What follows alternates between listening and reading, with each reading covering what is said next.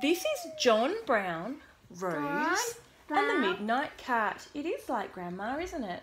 By Jenny Wagner. Grandma. It looks like Grandma.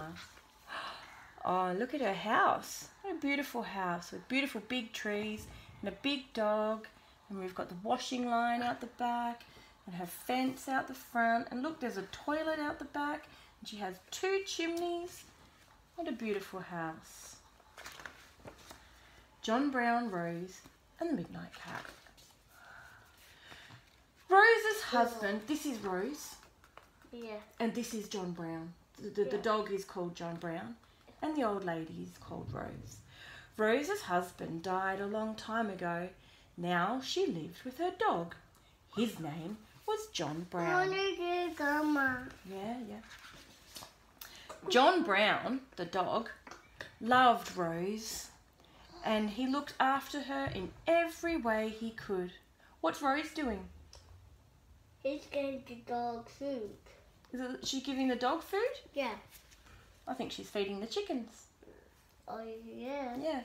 In summer, he sat under the pear tree with Rose. Can you see, Alexander, can you see the pears on the tree?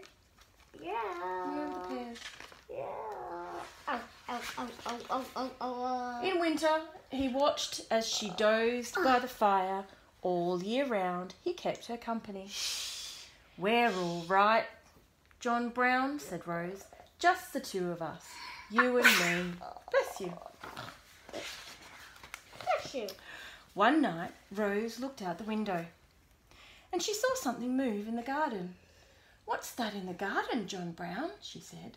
John Brown wouldn't Look, fire! Fire! Shh.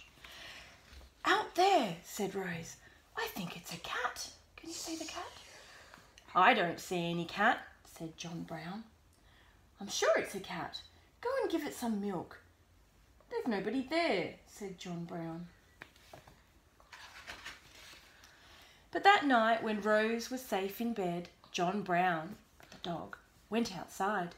He drew a line around the house and he told the Midnight Cat to stay away. We don't need you, cat, he said. We're all right, Rose and I. Mommy, I'm taking all myself. The next night, Rose saw the Midnight Cat. Look, Rose is looking out the window as he slipped through the shadow of the pear tree. Look, there he is, John Brown, she said. Don't you see him now? But John Brown shut his eyes. Rose sighed and packed up her knitting. Then she wound up the clock and took the milk bottles out. John Brown followed her. I'm sure there's no cat, he said. But Rose, look, Rose saw the cat, the Midnight Cat, often after that. Look, there's John Brown. Every night when John Brown wasn't looking, she put out a bowl of milk for the cat. Look, she put a bowl of milk out for the Midnight Cat.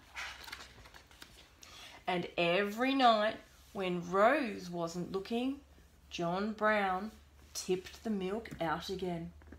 Look, there's the cat. You don't need a cat, he said. You've got me. Look, they're eating their breakfast. One night, the Midnight Cat jumped up at the window and rubbed his back against the glass. Look, there he is. Can you see him? His eyes were like lamps, and his fur shone against the ragged sky. Look, John Brown, said Rose. Isn't he beautiful? Get up and let him in. No, said John Brown, and pulled the curtains shut. No, I won't let him in.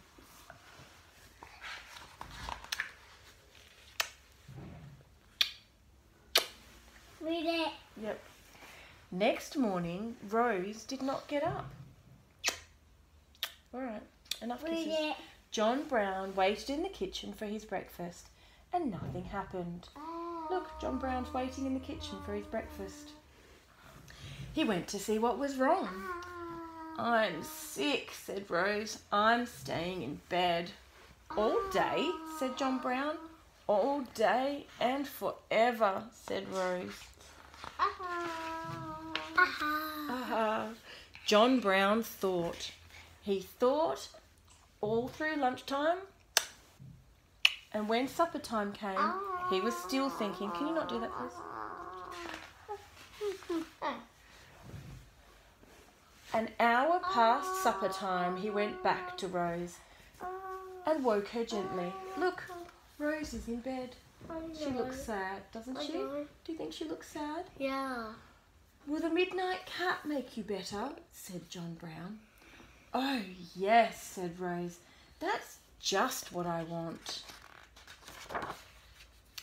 John Brown went out to the kitchen and opened the door. And the midnight cat came in. Look, the cat's inside. Then Rose got up and sat by the fire for a while. And the midnight cat sat on the arm of the chair. Cat And now there's 3 of them. There's the midnight cat, John Brown, and Rose. And the midnight cat purred. How does the cat purr? Go. Let's do something else.